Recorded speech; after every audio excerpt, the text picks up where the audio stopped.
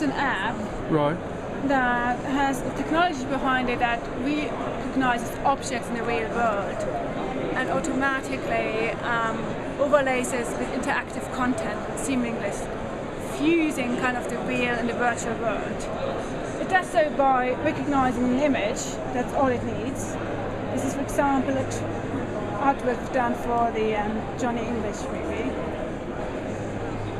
So you use the camera of any of your device, iPhone, Android, iPad, point it on and it comes alive. This is something we've done with Panasonic. This is the advert. You see it seemingly integrates with interactive content. Right, so that's, just to clarify, that's coming from there's a postcard down there. What it did is, those were partners. Yeah. They sent us an image, so we want this to come alive. Yeah. So we put it on our server, and now at the moment you download Aurasma app for free. Right. Wherever you see this picture, you point your device on it, and it comes automatically to life. Right, so it links to a video. Exactly. It can link to a video, it can link to whatever content you want to. This is, for example, we are sponsor of So we're coming, we're coming from the t-shirt, we're coming into this on the iPad. Exactly. This is the spot into Tottenham Hotspurs. What they do for their fans is if you point this device on their t-shirt, it plays the highlights and the goals from your previous game. Right, right. And does it work on any device? Or which devices does it work on? It works on iPhones, Androids and iPads. Okay. Yeah, well that's quite a lot. It is. So yeah, and it's part of Autonomy. Is that right? It's part of Autonomy. It's a start-up it's grown out of Autonomy. Yeah. We have 1,000 commercial partners. So 1,000 commercial partners, including Panasonic, GQ, Virgin, John Lewis, Debenhams. We're working with Tesco's. We're working with Lucozade. We're working with Mazda, BMW, Skoda. Big up Skoda. VW. Lots and lots of different companies. Net-a-Porter, online companies, all kinds of companies. And yeah, it's growing really, really fast. The last thing I want to say is that we're completely free, so our technology is free for people to download. I encourage you all to download Aurasma later on today, and it's also free for our partners. So we don't have a revenue model at the moment. We are in beta. We're in innovation stage, so it's a fantastic time to work with us. Partners can integrate our technology into their own apps completely for free. So if you think there's an opportunity there for your app. To incorporate a visual browser in the experience that you offer, I urge you all to come over to stand number 79. Are we 79?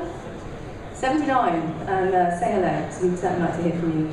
Basically, we are trying to understand exactly what this technology means for the world, for people, for business.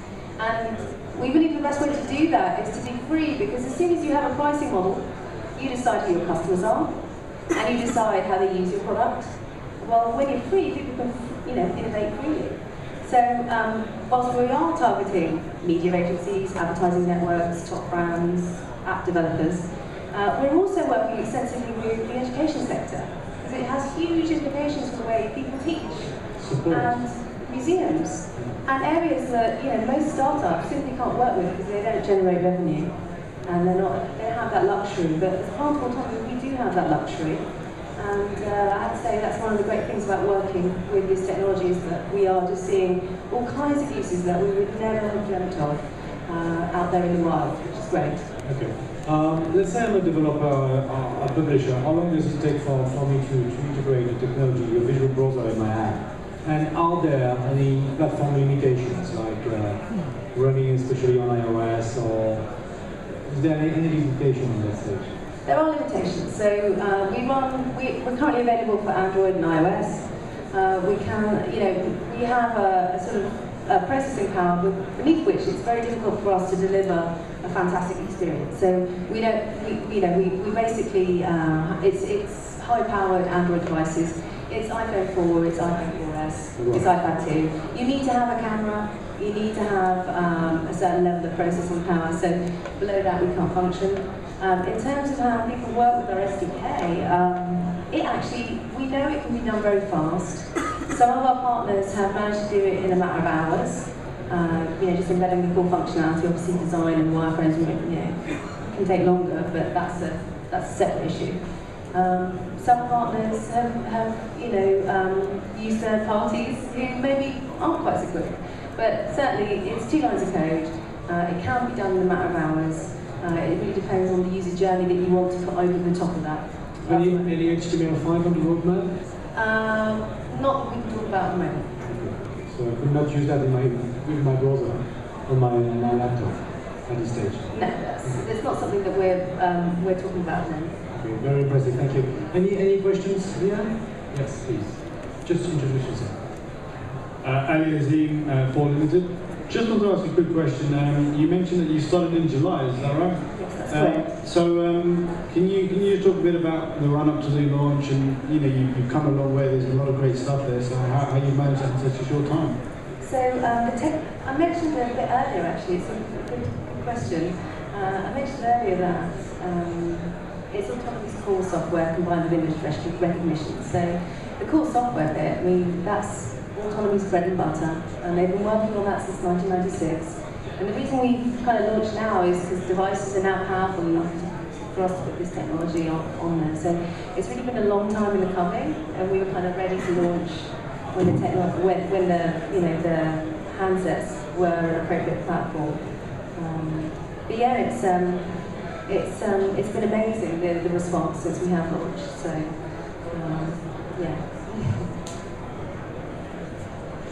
Hi, Damien Walsh from Bango.